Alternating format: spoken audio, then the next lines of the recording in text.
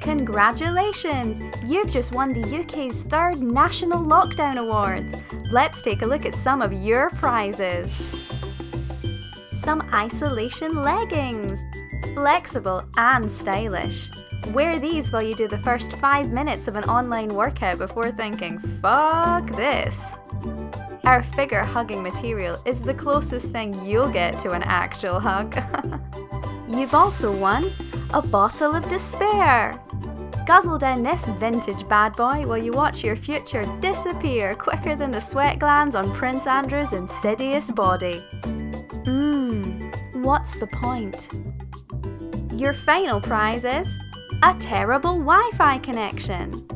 If you were worried about your Zoom meetings being too reliable, don't fear. With this connection speed, you'll want to kill yourself in no time. Oh, and what's this? A Facebook post full of anti-maskers? Oh, the internet. Don't let them muzzle you.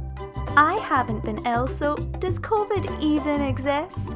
How about go fuck yourself, Auntie Sharon? I wish we weren't related. Now here's a chance to win a bonus prize. Can you answer this question? According to the UK government, what's the best way to handle a pandemic? Time's up! Congratulations! You didn't answer and did nothing until it was too late. And now you've won the anxiety pie! Yum yum yum. Take a bite and overthink till your mind crumbles like a tasty flaky pastry. Delicious. Plus I don't feel safe in my own brain.